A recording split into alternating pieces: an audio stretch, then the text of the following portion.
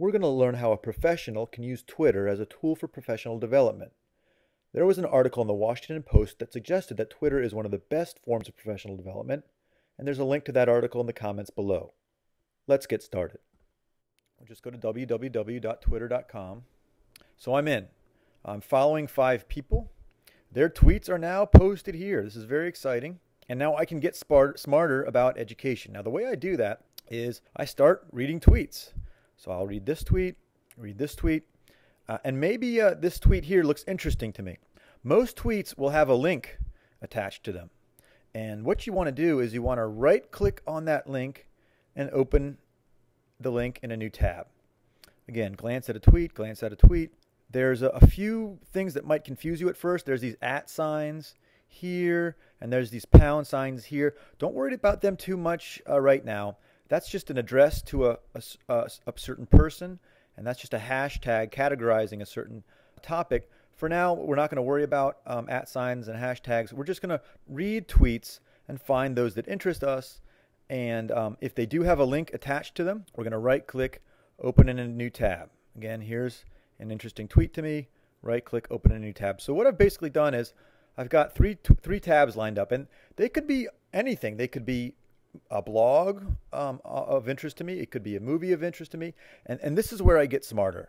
So I go ahead and I read this, and I get smarter about this topic. And then I go to my next tab, and I go ahead and either read this or watch this movie, whatever it may be, and ditto for this. There you go. There's instant professional development, reading tweets. Actually, tweets which point me to sources that I read or watch and make me smarter. So that's the essence of Twitter professional development. Now, to refine this, I only have 5 people who I'm following right now. We need to improve the quality of the people we're following. And that's a 2-phase process. Is 1, delete the tweeters who are not interesting to us and find more interesting tweeters. So let's say this tweeter here, looks like they tweet a whole lot. In fact, way too much.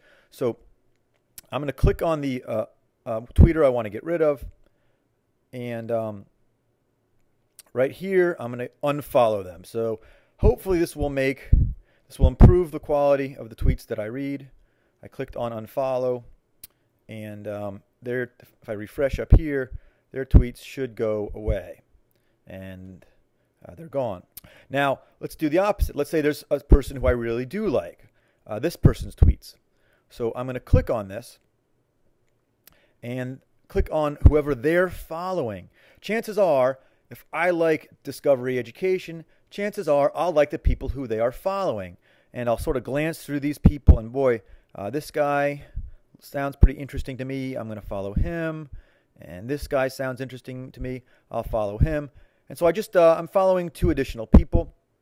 When I'm done, I click on home, and voila, hopefully I've increased the quality of my tweets.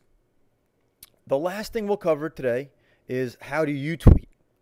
I'm not going to worry about this too much right now because I have 0 tweets right now. Nobody's following me right now. Now that's going to change over the course of the couple of days. People will start following me.